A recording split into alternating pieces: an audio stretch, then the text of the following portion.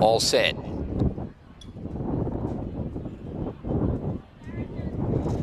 Finally away, and a pretty level line out. Jimmy Star jumped away on terms with them. Lock Eagle showing a bit of speed.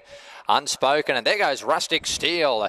He gets a dig in the ribs out of the gates, and Clipperton's quickly off to the lead. Rustic Steel by 2 lengths. Williamsburg Unspoken the outside, sliding forward. Blondo's keen behind them. Then Lock Eagle, I'm a True Star, and Jimmy Star together, followed by Zayrek.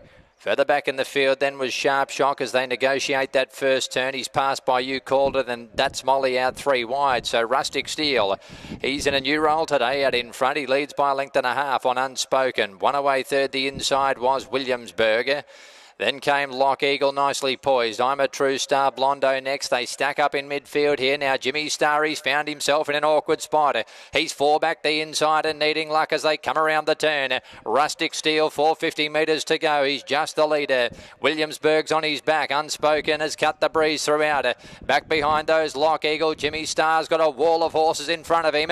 I'm a True Star next. And down the outside, that's Molly. 200 to go. Rustic Steel with a kick. He's 2 lengths in front of Williamsburg. I'm a True Star running a cheeky race at a massive price. Jimmy Star is back behind a wall still, but it's all Rustic Steel. In the Steel City, he's going to win the Newcastle Stakes. Great ride that by Clipperton. The aggression out of the race, out of the barriers, and Rustic Steel is too good. Wins it from a photo finish. I'm a True Star, Sharp Shock, You Called It, Lock Eagle, Williamsburg all in a bunch behind them. Jimmy Star was never likely. Back behind those horses when they pull up was Zayrek. Unspoken got a bit tired. That's Molly and Blondo. Well, Rustic Steel, he just dominates from the front.